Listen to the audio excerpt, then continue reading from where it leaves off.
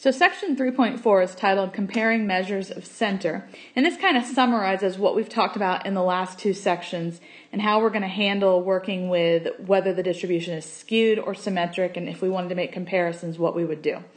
So let's take a look at this first chart here is just a refresher of what we've already talked about in these last two sections. Remember, when we're working with numerical data, we always describe it in terms of three main things or three main characteristics. The shape of the distribution, we decide whether it's symmetric or skewed. The center, and if it's symmetric, we're going to use the mean. If it's skewed, we're going to use the median. And then the spread, the horizontal spread. If the distribution is symmetric, we're going to use the standard deviation. If the distribution is skewed, we're going to use the IQR.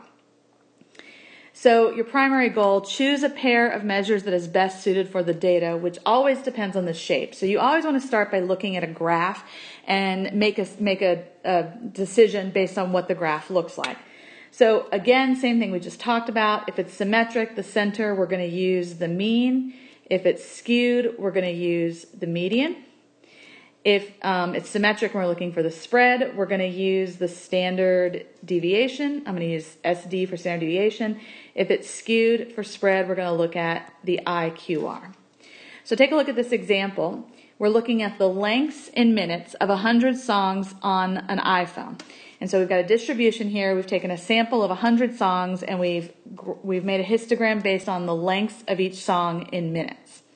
What shape would you expect the distribution for this to have? Well, we're looking at it, and you can see that the shape is going to be right skewed. It's got a lot in the lower end, and then it kind of trails off.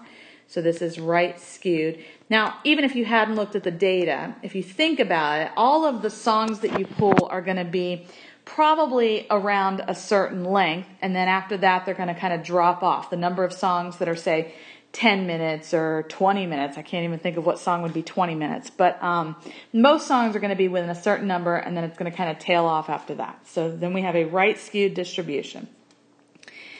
What measure should you use for this? So because it's right skewed, we're going to use the median and the IQR if we're going to describe this distribution. Does this fit with your expectation of the shape? Well, kind of a silly question because I gave you the graph, but it should make sense if, like I said, you think about it. Most songs are going to be a certain length of around 2 to 3 minutes. You've got a small number that might be more, but most are going to be within a 2 to 3 minute window. Or maybe a better way to say it is most are going to be below about 2 to 3 minutes. Identify the mean and the median on the graph. So I think what they're asking you to identify here is what these two marks on the graph are. So like you've got this dashed line, which is either the mean or the median, and you've got this solid line. So these two lines right here is what we're asked to describe. So basically they want you to make a determination about which one do you think is the mean and which one do you think is the median. So think about it. Take a minute and think about which one you think would be the mean, which one I guess would be higher, the mean or the median. And here's the way you want to think about it. Because the graph is right skewed, these songs that are longer in length, these higher length songs, 10 minutes, 20 minutes, even the ones here, these are going to kind of pull up the average or pull up the mean. So the mean is going to be the higher of the two numbers because the graph is right skewed.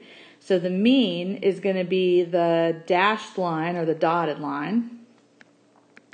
Okay, so this would be the mean. And I can tell you because I have the data in front of me, the mean is 4.9. And then the median is going to be the one that better represents the data. So the median is going to be where 50%, remember what the median is. It's where 50% of the data is below it and 50% of the data is above it.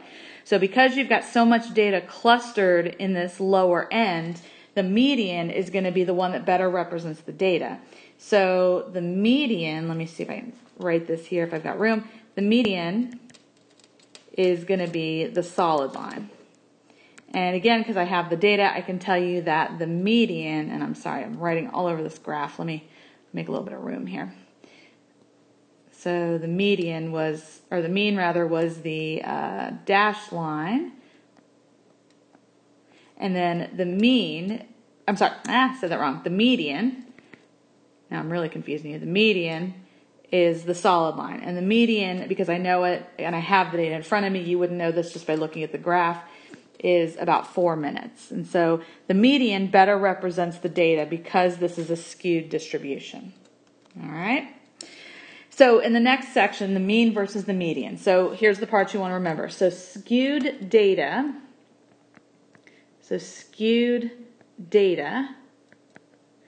and outliers, that's the blank in the next spot. So skewed data and outliers tend to have a large influence on the mean and the standard deviation.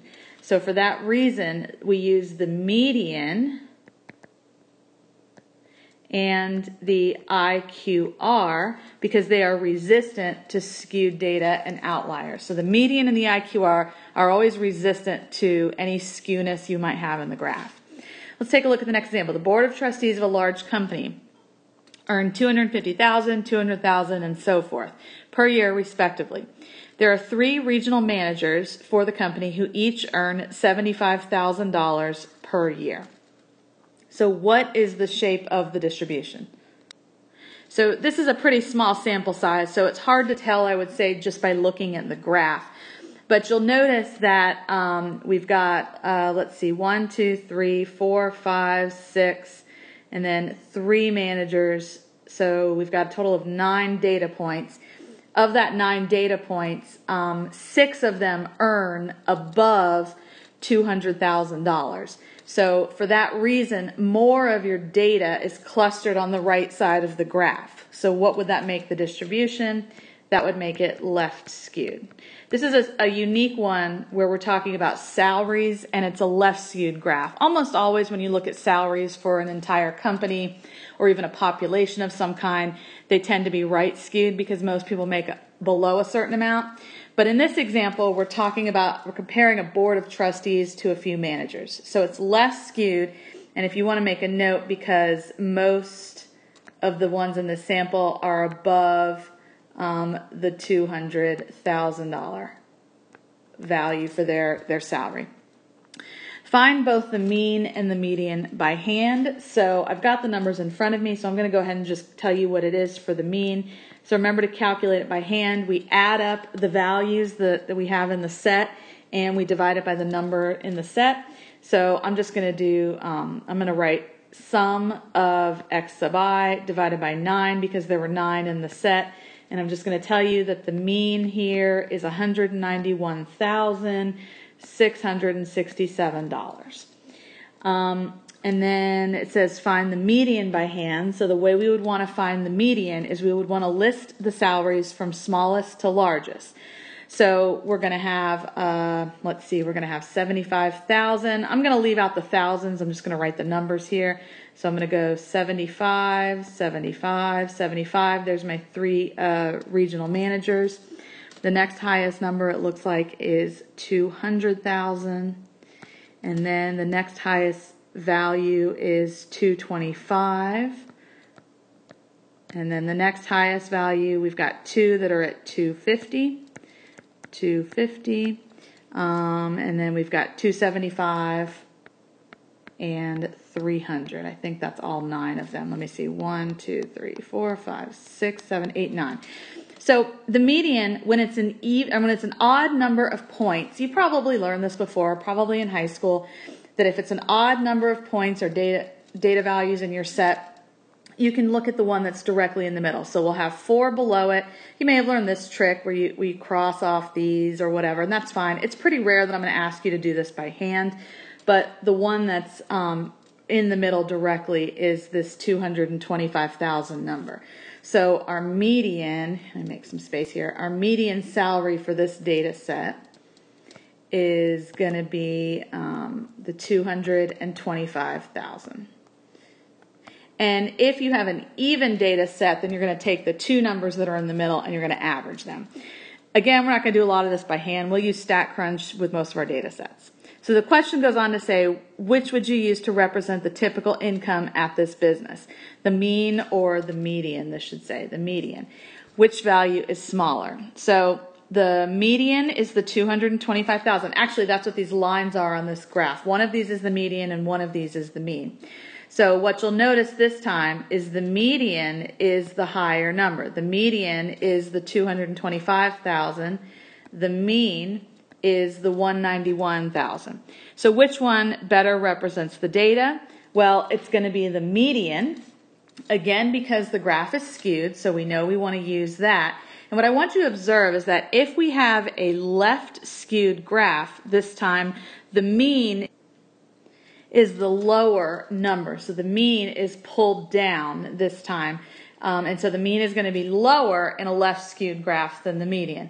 Whereas opposed to the right skewed graph, the mean was higher. So that's the thing to keep in mind. Let's look at one more example, comparing different distributions. So again, the median is always a safe bet when you're looking at different distributions. If you have one distribution that's symmetric and one that's skewed, you want to go with the median. So we're looking at the histograms below for running times for amateur versus Olympic marathon runners. So hopefully you see that the shape of the graph for the amateur runners looks to me like it's right skewed, because you've got most of the people in the graph below a certain number, and then it kind of tails off here. I think one could almost make an argument that this graph is symmetric, but I think because you've got such a small number here and most of your data is right here in this region, that we can say it's right skewed. This next graph, the one for Olympic athletes, I would say for the same reason, you can argue that it's also right skewed, that you've got some people up here on this longer end, but most people are below a certain number.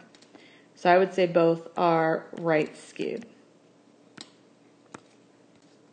So because these graphs are right skewed, or because at least one of them is right skewed, you're going to want to use the median to make your comparisons. And I don't have the numbers actually, yes I do. So the median for the first one is 266. The median for the Olympic runners is 155. I think that would make sense because Olympic runners are probably going to run a much faster race than amateurs. So the median, though, when you have different measurements that you're comparing, the median is always a safe bet to make comparisons.